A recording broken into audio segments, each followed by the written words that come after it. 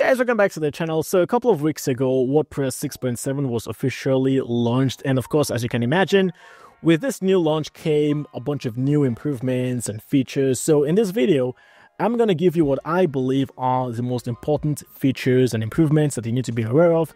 So without wasting any time, let's jump right in. And first of all, we do have ourselves a brand new WordPress theme. It is the 2025 theme.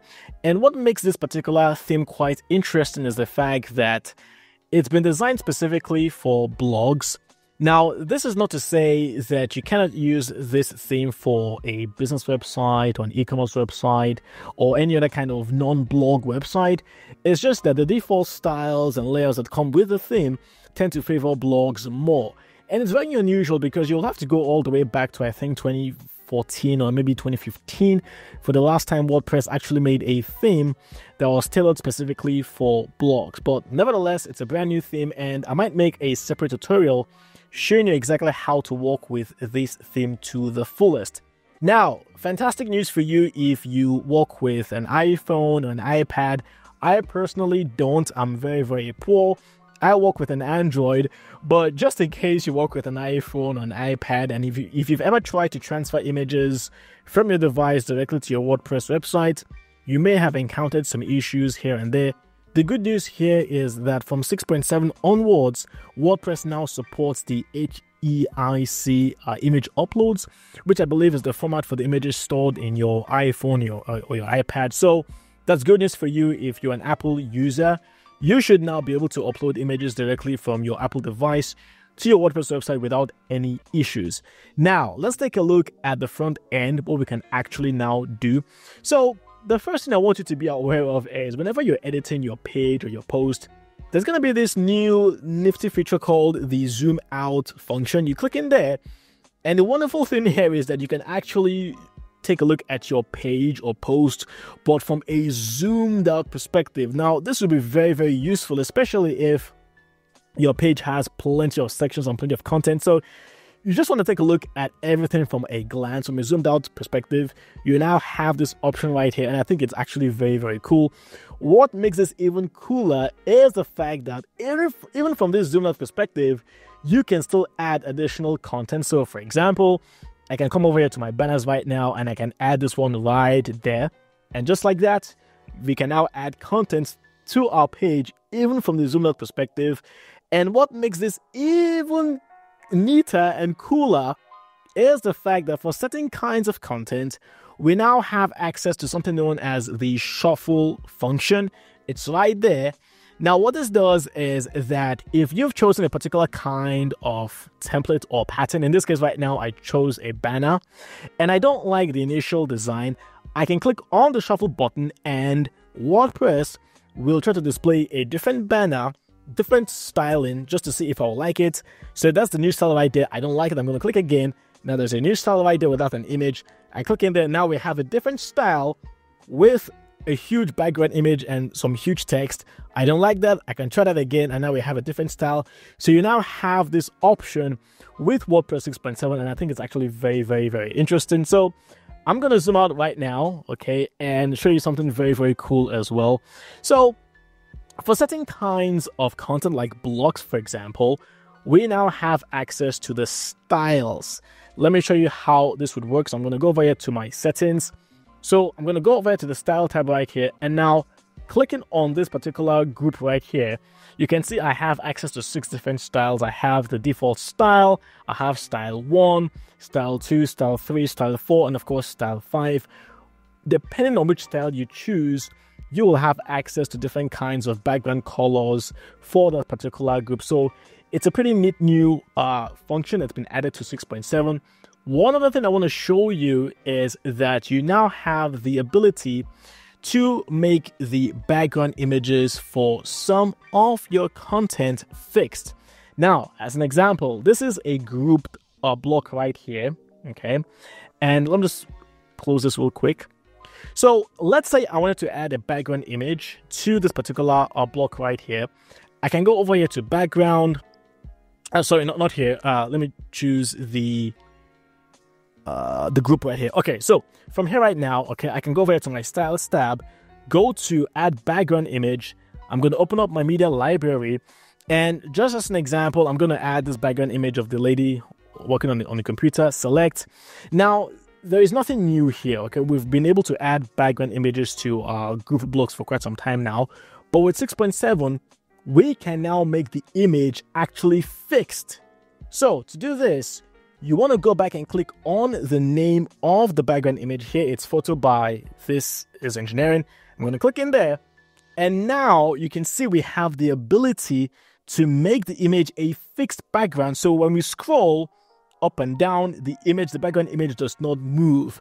It's kind of astonishing how it's taken WordPress this long to finally add this very common and very popular feature, but hey, they've added it. It's here.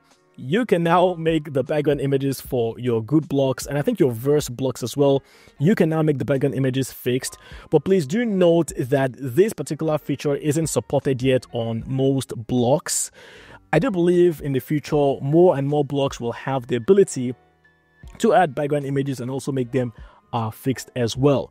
One last thing I want to show you here is if you work with the buttons block. Okay, so as an example, I add my buttons in here. You can now actually add a background color to the column holding your button. So from here right now, I've clicked on the buttons link right there. I'm going to go over here to the styles. And now in here, I can click on color. And now I can add a background color specifically for that particular container holding the button. Not the button directly itself, but the container holding the button. So it's a feature that you may not necessarily use, but nevertheless, it's nice to have that feature just in case. You never know when you might actually want to make use of it. So I thought I'd mention that as well. The other major improvements come from the theme styling option. So let me show you real quick. If I was to go over here to my editor, and from here, I went over to styles, you will now notice that we now have access to two new sections, one for palettes and then one for the typography. So you can choose from different types of palettes in here, and of course this will affect the background color, the color of your headers, the color of your links, your regular text, and so on. And you can also choose the typography as well. Actually, let me show you how this would look like. Okay, so as an example, I could choose the very first palette right here. That's how it is going to look like. I can choose a different palette, choose a different palette in here, another one in there, so you can see the difference. And then of course for the typography, I can click on the different options in here just to show you how it's going to look like. So you now have more options when it comes to adding your site-wide stylings. Also, we now have access to something very, very important, which is the fluid typography. So as an example, if I wanted to add myself a new template, all right, now if I was to go over to my styles, right here, you will see the typography. I click in there. And now down here, we have our font sizes, the font size presets. We have small, medium, large, extra large, and even extra, extra large. But what makes this very interesting is that if I was to click on any one of them, just as an example, small, right here, we can customize just how large or small we want to make the font size to be. But now here we have the fluid typography option, which in my humble opinion is the single biggest improvement, because finally we now have text that will be responsive automatically. So fluid typography simply means that the text will either shrink in size or expand depending on the size of the screen. So it's, in my humble opinion, the biggest single improvement with 6.7, this fluid typography option. So we now have that available for us. And of course, if you wanted to add your own custom font size presets as well, you can do so right here. You click on custom, okay, and now from here you click inside, and now you can add the font size. And if you want to make the typography fluid or not, you do have that option as well. So in my humble opinion, again, like I said, this is the biggest improvement with 6.7. Now to conclude, there's also been a ton of improvements behind the scenes, features that we may not necessarily see from the front end.